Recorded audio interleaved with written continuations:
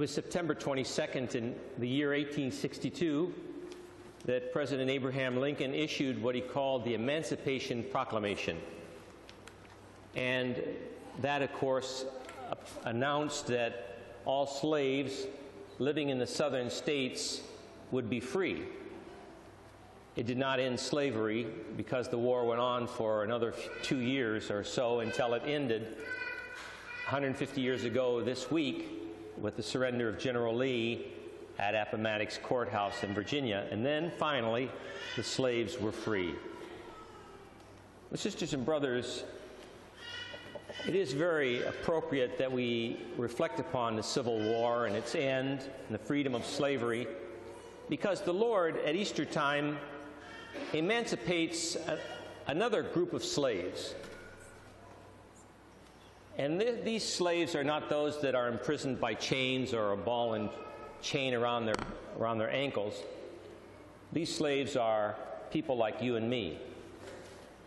Because all of us experience not physical slavery, but spiritual slavery of one kind or another at different times during our lives.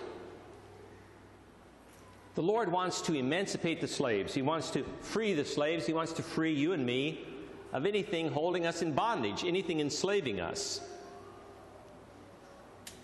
Easter is an issuing of a proclamation of freedom for all people that was won for us on the cross. And yet, in everybody's life, in everybody's heart, there is a sort of civil war that goes on. There's kind of a tug of war going on in our hearts, two spirits pulling us in one direction or the other. There is a war between the spirits within us, the spirits of darkness and sin, and in opposition, the spirit of freedom, light, and goodness.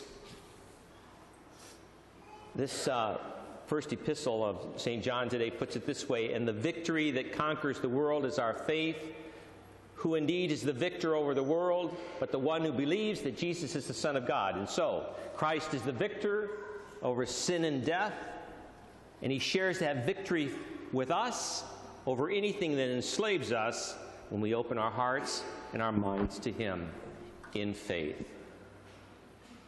And so, my sisters and brothers, on this Mercy Sunday, the second Sunday of the Easter season, the Lord is calling us to look into our hearts to see, what am I enslaved to? Are there any attitudes in my life that are a form of slavery? I'd like to focus on two attitudes that I believe we need to be freed of, freed by Christ, our victorious King. And I would say those two attitudes that enslave us are these: the spirit of an extreme optimism or naiveness, and the spirit of an excessive pessimism or negativism. Two extremes that can enslave us. Extreme optimism or extreme pessimism. So one of my favorite stories is a story about two twins. His mother brought these two twins to the psychiatrist and said, "Doctor, these two twins are extremes. One twin is an extreme optimist and the other twin is an extreme pessimist. What do I do?" "No problem." He said, "Come with me." And so he put the pessimist in a room with all kinds of beautiful toys. From the floor to the ceiling, every toy you could imagine. He put the pessimist in there and shut the door. Went to another room and took the optimist, put him in a room with a pile of manure, closed the door. Said, "Let's wait 15 or 20 minutes and I'm going to cure your kids of extreme optimism and extreme pessimism." A few minutes passed. The doctor took the mother in the room with the pessimist, opened the room, all the toys. He was sitting in the corner with his arms crossed. "What in the world's wrong with you? Look at all these toys. I never get what I want. I don't like these toys. They're the wrong color." The doctor shook his head and couldn't believe he couldn't cure the pessimist. He said, "I'll have better luck with the optimist." Went in the room, opened the door, and there was the pile of manure. And the little kid, the little twin, was sitting in the midst of the manure, throwing all the manure up in the air. Hay and manure, having a great time. The doctor said, "What in the world are you doing? And the optimist said, where there's this much manure, there must be a horse. Extremes. There are dangers in each extreme spiritually, and excessive optimism is a form of being naive. And we see it really a lot today in extreme optimism. Now I'm talking about an extreme. There's nothing wrong about being an optimist, but extreme or excessive optimism keeps us out of the area of realism. Extreme optimism is an extreme, and it's not realistic. It's the kind of person who says, everything is wonderful, everything is okay. I don't want to look too closely into my life or critique my life. I don't want to look at anything that might be sinful in my life or wrong with my life because I might have to change. So I live with rose-colored glasses and I see everything is just wonderful. In the area of morality, we think about it in terms of, well, whatever I think is okay, or someone else, as long as somebody else thinks it's okay and it doesn't quote-unquote hurt somebody, it must be okay. There's no morality. There's no such thing as right or wrong, only what you think or what you feel. There's nothing sinful. There's nothing immoral. There's no sin.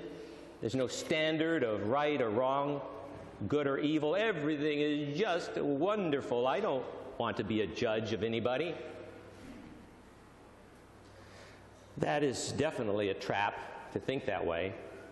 Because you're right, in one sense. God does not want us to be a judge of anybody. Who am I to judge means that I have no right to condemn anybody to hell. Only God is the supreme judge of a person's soul. Even the Pope said, who am I to judge? But what he meant by that is that we can't put ourselves in his position, judging people's hearts or souls. But it doesn't mean that we can't judge between right or wrong, good or evil. There is a standard set by God. In fact, that second reading from John put it this way, in this you will know if you love God, and that is if you keep his commandments. In this you will know that you love God if you keep his commandments. That's the word of God. So there is a standard of right and wrong, and that is those are the commandments. There is a moral code that keeps us free. People who don't follow a moral code, when people don't follow what God's standard is, there's chaos and there's slavery, spiritual slavery in our hearts. God wants to set us free. We have a right and a duty to judge actions. We have a right and a duty to judge behavior of ourselves and other people. But that doesn't mean you go around beating people over the head with the Bible or being judgmental. But it does mean to recognize and to admit that there is right and there is wrong. There is good and there is evil. And he's the standard of good and evil, right and wrong. Not me. Not you. Not the federal government. Not popular opinion. Not the Des Moines Register. Not City View. He's the standard of right and wrong, good or evil. St. Paul says, speak the truth. Christ is the truth, but speak it in love. Call what's right, right. Call what's wrong, wrong. Right is right, even if the whole world thinks it's wrong. Wrong is wrong, even if the whole world thinks it's right. He's the standard. An extreme optimist sees everything through rose-colored glasses. And on the other hand, the pessimist sees everything as doom and gloom. An optimist who's extreme doesn't need a savior. An extreme optimist doesn't need a savior because everything's just wonderful. Who needs him? There's no sin. Who needs a savior? I've got it made on my own. Slavery. The other extreme is an excessive negativism or being a pessimist. Oh, no one can do anything right. I see bad in everyone. I see bad in everything. The glass is half empty, not half full. looking at the downside of everything. Everything is wrong, everything is sinful. Walking around under a dark cloud. When we make a mistake, we feel like it's the end of the world. Oh, I'm no good, a rotten wretch. Or if someone else is a sinner, makes a mistake, oh, he's a rotten wretch, we want to destroy him. Destroy the sinner. Destroy the person who does what's wrong. Extreme negativism is a form of slavery. It's usually violent and vile. Excessively negative is doom and gloom. The extreme optimist wears rose-colored glasses. Both are slavery. And God wants to free us. In this gospel story, Jesus appears to the disciples, and Thomas doesn't believe that Jesus is risen from the dead, and finally Jesus comes and says, "Look, Thomas, look at my wounds. Blessed are those who do not see yet believe." Blessed are those who do not see yet believe. And that goes for morality.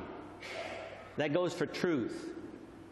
Blessed are those who don't always see the logic behind some moral principles or some of the teachings of Christ. Oh, I can't understand why the Lord says do not commit adultery, or why there's certain things that are immoral. I don't understand it, therefore I don't believe it. But the Christian says, I don't need to understand it. I only need to believe that if he says it's so, it must be so.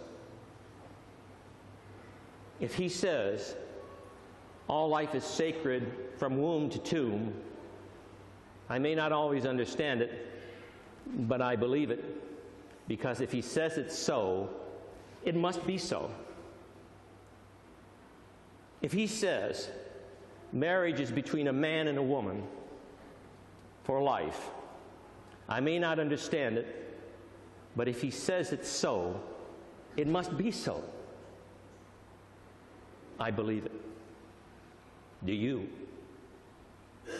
We cannot twist God's truth to conform to our twisted way of thinking. We need to humbly come and recognize that it's you, O Christ, who sit on the throne of my life. It's not I who sit there. He knows what is true. He knows what is good. He knows the way to salvation. He knows the pathway to peace. He knows also what enslaves us. And what enslaves us is an extreme optimism and an excessive negativism. Both are wrong. What counts is a realism, and that's what's real. He's what's real. A lot of these other things and attitudes are a mirage. Christ wants peace in our hearts. He came as a Father, as a Lord of mercy, and you see the icon here, image of Christ with blood and water radiating, pulsating from his heart. He wants to wash us clean with the waters of his love and mercy. He wants to redeem us by his precious blood. He wants to free us from the slavery that binds us and confuses us, keeps us in darkness. Reality is in Christ, not in my viewpoints. And simply because it's legal does not make it moral. He is the truth. Get off the throne. And I have to get off the throne too. And let him occupy the throne of my heart. God never gives up on us, and that's the message of mercy. God never gives up on us. He never gives up on the sinner. He never gives up on any of us. He never gives up, even when we're enslaved. He's always here to lift us up. Listen, he never wants to put you down. He wants to always lift you up. But he can't lift you up unless you recognize how down you already are. He can't free you unless you recognize that to some degree you're in slavery. In 1920s, a nun by the name of Faustina had visions of Jesus, and he came to announce to her again his Emancipation Proclamation. the victory that he won on the cross. And he said to St. Faustina that he wants all of us to come to him, to be empowered, to have a victory over whatever is dark and wrong and enslaving in our lives. And the Pope put it this way recently. Pope Francis said this. He says, we must prepare ourselves for a spiritual combat. Prepare yourself for a spiritual battle, the Pope says. This is important, he says. It is impossible to preach the gospel without this spiritual battle, a daily battle against sadness, against bitterness, against pessimism, a daily battle. And Jesus wants to win the victory. But I have to open my heart and turn to him. Jesus said to St. Faustina, when you feel discouraged, he says, when you feel discouraged and you want to run, do not run away, but run and hide in my heart. I like that. Jesus said, don't run away when you're discouraged. Run to me and hide in my heart. You see, his heart is open. To hide in this heart. Imagine ourselves coming into the heart of Christ and being secure there and being at peace there. St. Faustina offered a beautiful prayer during one of the visions she had of the Jesus of Mercy. I'd like to offer that prayer today because I need freedom from my own spiritual slavery. And if you're like me, you do too. So if you will, kneel with me before this icon image of our Lord of Mercy and pray for the freedom from slavery that he alone can bring us.